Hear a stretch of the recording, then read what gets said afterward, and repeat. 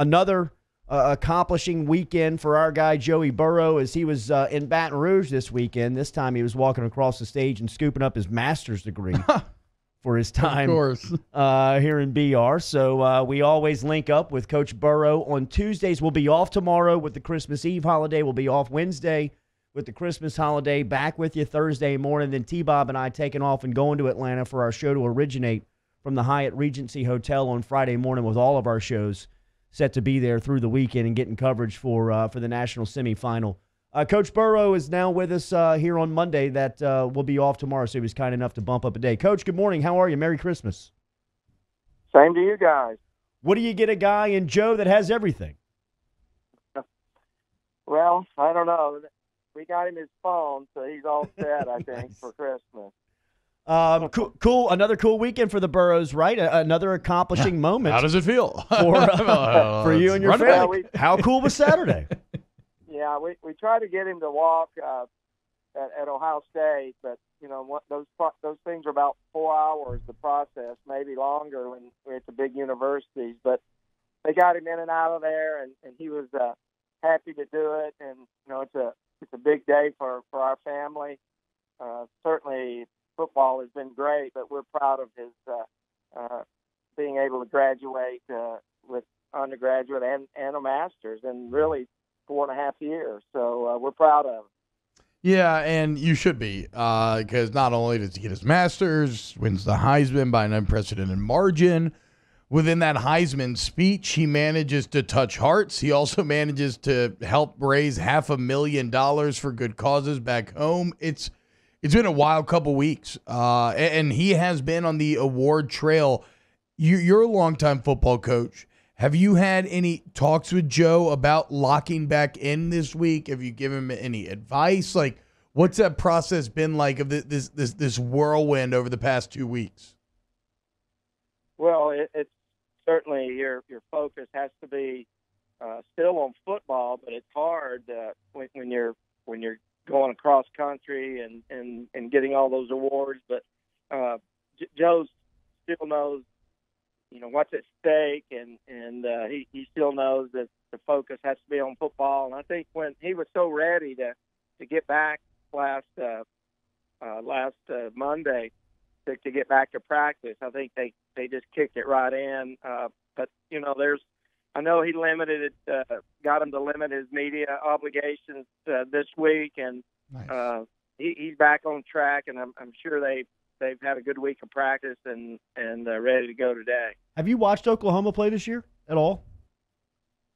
No, I haven't. It stirs my Nebraska-Oklahoma rivalry from many years ago. Oh, wow. You forget how you don't like the Sooners, but it didn't take me long to remember those good old days of Nebraska, Oklahoma. But I was just around Jalen Hurts at some of those awards, and what a great player and a great young man. Got to know his family a little, and he's a difference maker, and so anytime you got that guy, you're going to be tough, and I've talked to some people that have played Oklahoma, just the speed of that defense, which, everybody knows Oklahoma has speed on offense, but they got great speed on defense. So it'll be a challenge. I would imagine that T-Bob wanted to ask this question, but I'll get to it first. The offensive line for Joe picking up the award last week, in the picture that came out with Burrow kind of looking like he was standing over the football and barking out blocking signals with the offensive line striking the Heisman pose behind him. And that's an image that'll live on forever. That was a great one. The relationship between him and his offensive line, I know that him leading off the Heisman speech, thanking the O-line was just magical for that group. But Joe as good as anybody. What's that relationship like between he and that group? Well, it's a great relationship. He loves those guys. We would go to the end of the earth for them. Same. I think that's the way they feel about Joe, and he understands.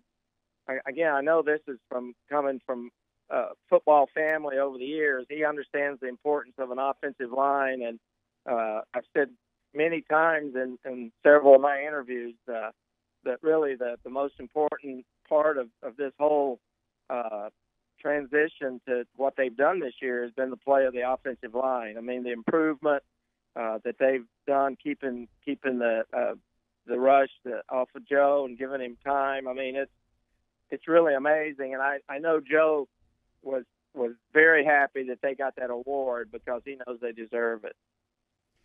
Talking to Jimmy Burrow, longtime football coach, father, excuse me, of Joe Burrow here on Off the Bench.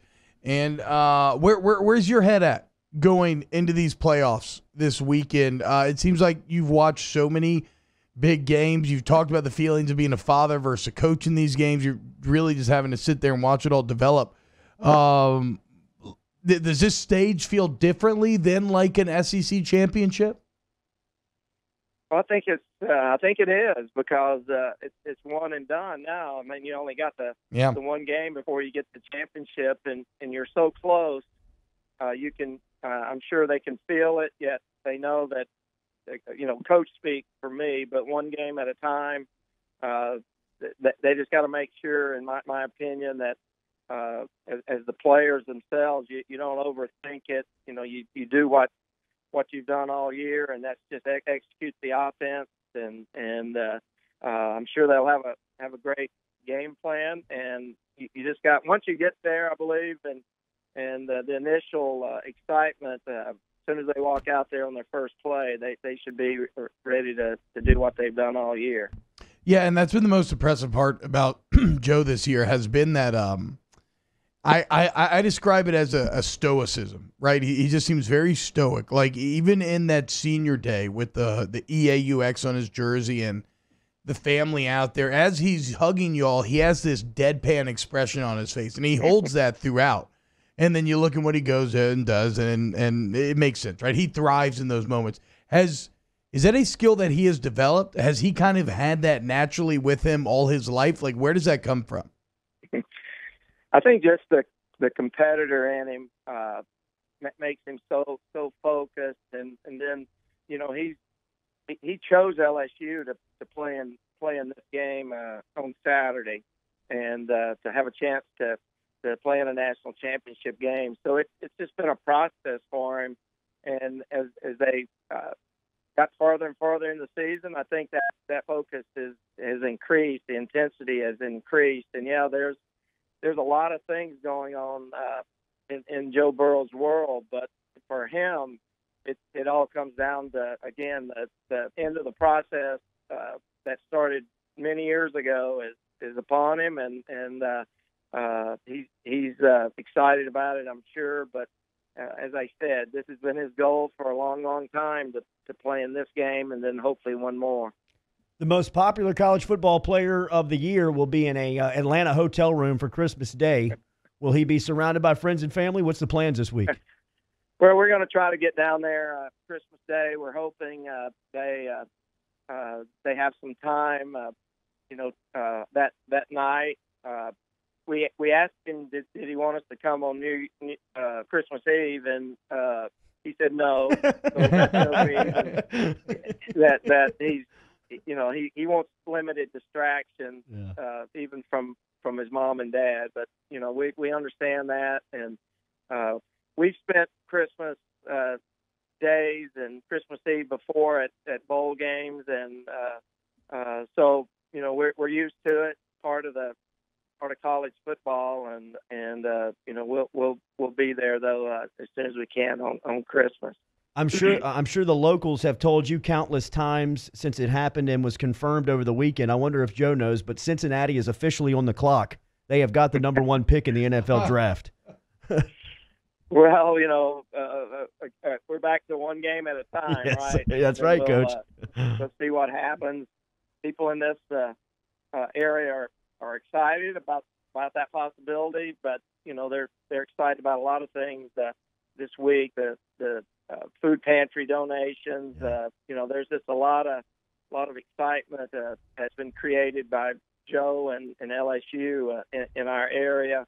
Peter King did a great article this morning about just basically the donations and the effect that 31 seconds of Joe's speech has had had on Athens County, Southeast Wow. Ohio. So it's it's a great time in this area, and we're all very thankful that people have stepped up with really donations from all over the country, especially Louisiana. Coach Burrow, in a time that is highlighted about talking about thanks, we are very grateful for your time every week here on Off the Bench, expressing just the memories, and this year documenting it with us. It's been a fantastic ride for us over here on Off the Bench, and we just want to make sure and tell you thank you to you, your family, and Merry Christmas. We'll see you in Atlanta. All right. Merry Christmas to you guys. Thanks for having me on. It's been great. Go Tigers. Absolutely. We'll talk to you next Tuesday now. This isn't done. Just wanted to make sure we're thankful for the segment. I'm on. I'm there. I'm ready to go. Yes, sir. We'll see you in Atlanta later this week. Thank you. Yes, sir. There he is, Coach Jimmy Burrow.